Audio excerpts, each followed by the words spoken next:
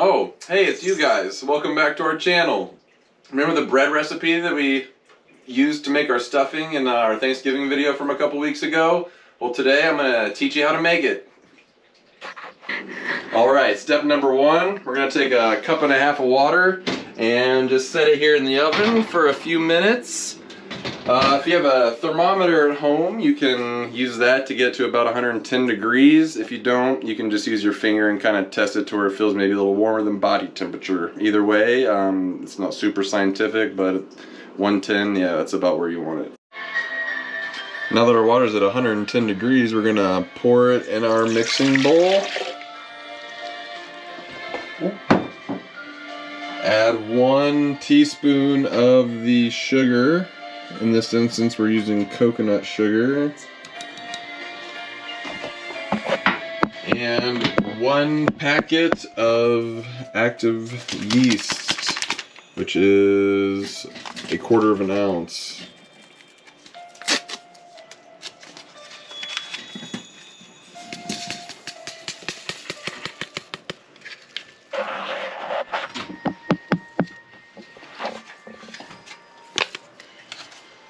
Now we're going to use our whisk attachment for our KitchenAid. We're going to whisk this until it gets a little bit foamy.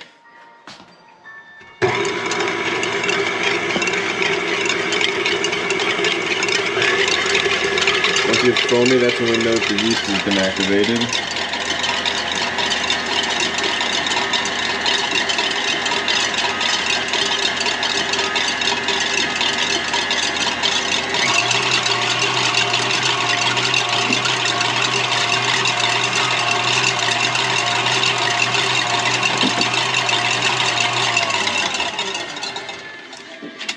And now that it's bubbly, we'll let it sit for about 10 to 15 minutes, and you'll start to see it look more like a foamy consistency rather than just the bubbly. And once it's foamed up quite a bit, we'll be ready to go to step 3.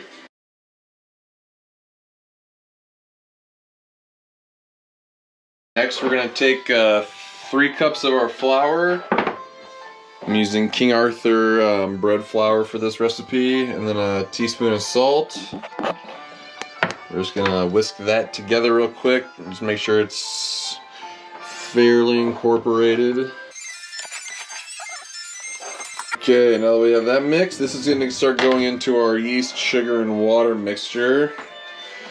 So now we're gonna take the whisk attachment off and pop our dough hook on, put that down, and just start adding our flour a little bit at a time. I'll just keep it on a low setting. Forgot to put my guard on.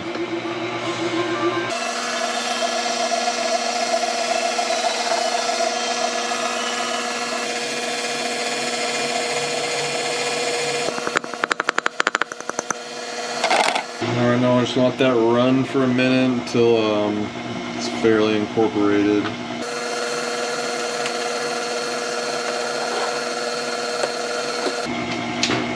And once it comes together, then we'll add in our butter.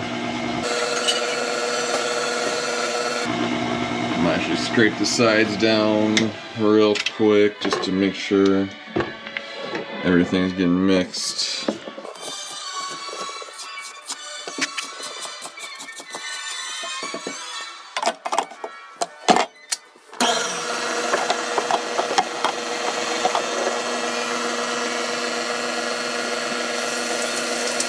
Alright, that looks pretty well mixed, so I'm going to go ahead. Alright, now that our mixture is pretty much incorporated, I'm going to go ahead and throw the butter into the equation. 1/3 cup to be exact. Very thorough scraping with the finger. Gotta scrape it thoroughly. His hands are completely clean. I watched him wash his hands. Just for us anyway, so. In the age of pandemic, we still have to mention it. Yeah. Once the butter's mixed in, we will just kind of add flour until we reach our desired consistency. I have about a cup of it set out, but it could be more than that, it could be less. We'll just have to play it by eye and see how it turns out as we mix it in.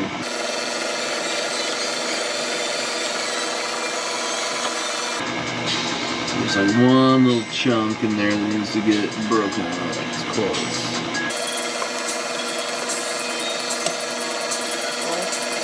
Alright, let's start slowly incorporating that more flour. Butter chunk is still over there. That's okay.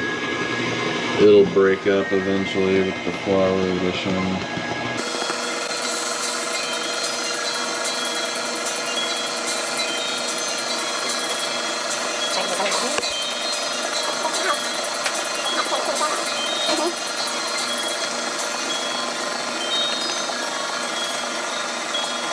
As it mixes, we'll see it's kind of starting to form a ball.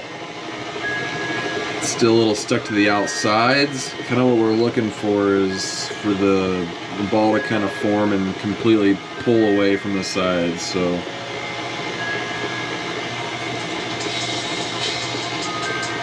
It's almost there. it's getting there, but it's looking like it's probably going to take more than the extra cup. So at this point, there's 4 cups total in the recipe. So I'll get out the bag and we can add some more since it looks like we're going to need it.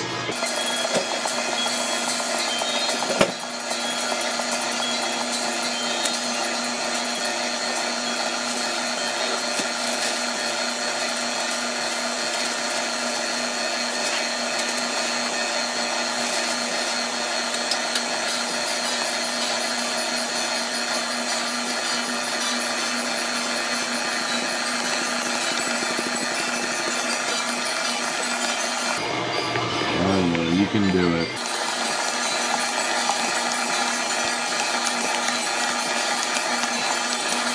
Just about there. I'm gonna give it one more quick scrape.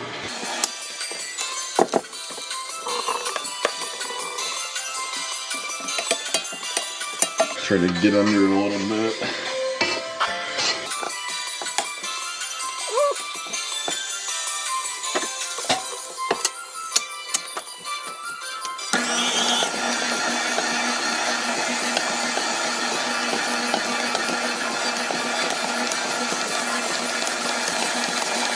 So we got a little flour in the bottom.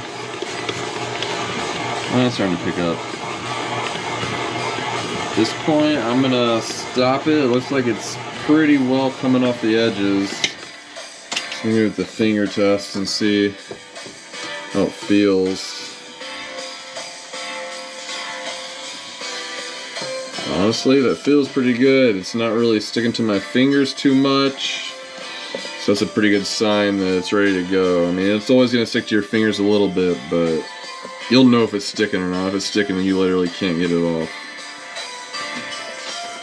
Alright, so I'm going to take our bowl off.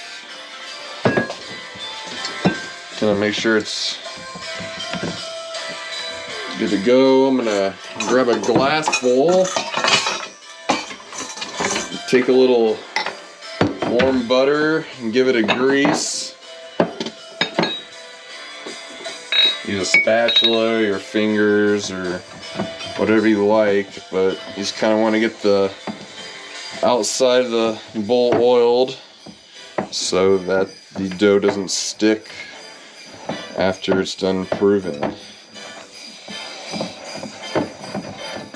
This part is very much like the dinner rolls. Yes, yes. From our Thanksgiving video. Alright, so I'm just gonna kind of get the dough out of the bowl it's in.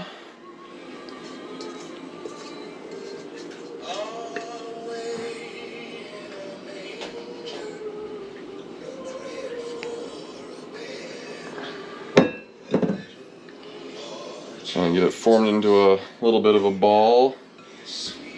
Just plop her in there. Try to get this excess out so we don't waste any of it.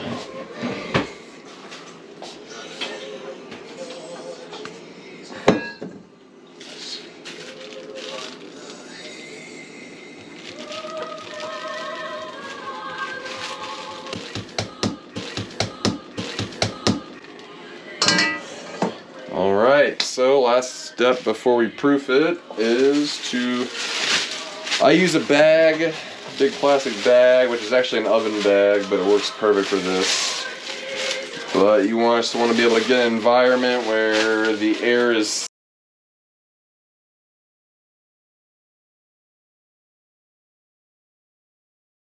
It has been about 50 minutes and our dough is definitely doubled in size, if you can see it right there. So we're going to consider this first proof done. We're going to take it out of our bag. I have our bread pan all greased just like we did the bowl the first time around. So we're just going to punch down in the middle. Kind of get it off your hand there. Kind of turn it out. Try to give it a little bit of a work, just a couple times, just to get it kind of formed into your shape.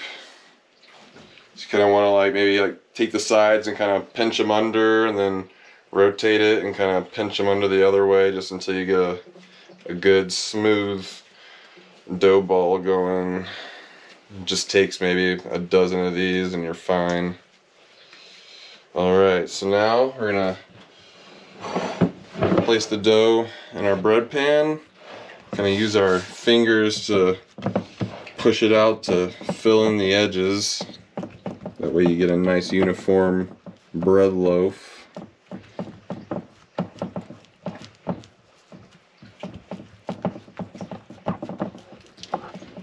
Alright, that looks pretty good. So I'm going to put it back in the bag and we're going to do our second proof, which should probably, with how the first one went, be only maybe 30 minutes hopefully. So I'm going to place it back over here and we're going to let it go and see how long it takes us to get to double the size again.